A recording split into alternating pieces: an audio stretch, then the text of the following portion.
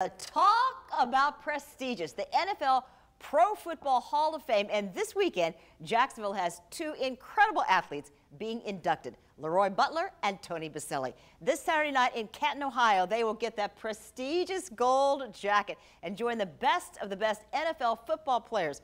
Of course, that already includes Raines High School graduate Brian Dawkins, who played for the Eagles. But let's focus now on Tony Boselli, the first Jaguar ever to get into the Hall of Fame. And tonight, a big box that came to him in the mail. I had a good time talking to his wife and 5 children. And right now, this story we're going to tell you is not just about that one big box. It's actually about 2 boxes, a small box and the big one.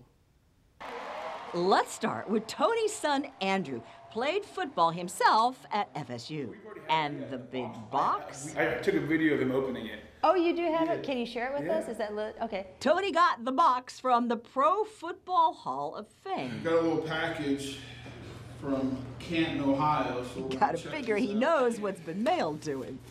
Jacket. And there it is. Pretty cool. The famous gold jacket of the Pro Football Hall of Fame in advance to make sure it fits. You're a football guy, so what was so good about your dad? I think what really separated him was his mentality. He was relentless. He would not give up an inch. A guy could be quicker, then he would just go stronger. A guy could be stronger, then he would go quicker. Now to the small box. When you first saw him, was he in his football uniform? No, in a toga. Oh no! Oh gosh. Angie, a cheerleader at the University of Southern California, and Tony, first team All-American at USC. They met at a Greek party. He was not shy. No, not at all. Seems Angie was dating somebody else. You need to break up with your boyfriend. What are you doing with that guy? We should go out. We should go out. And finally, they did. And then eventually, one night, they had this fancy dinner all planned out. Angie dressed up, but Tony... When I showed up, he was playing Xbox with a bunch of guys in, like, sweats. But it was all a trick. I had no idea. To walk the beach and propose to her. And all of a sudden, he whipped the box out, and I was like, oh, this is it. Oh, my gosh.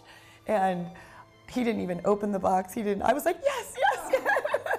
And now, after 27 years of marriage. I just love him so much. And back now to that big box with the gold jacket. What a joy, what a ride, what a thrill. Angie says, yeah, of course, they are excited, but they're grateful that everybody around the First Coast can join in and celebrate. Jacksonville is going to Canton. 904 Duval. This isn't for us, it's like for all of us.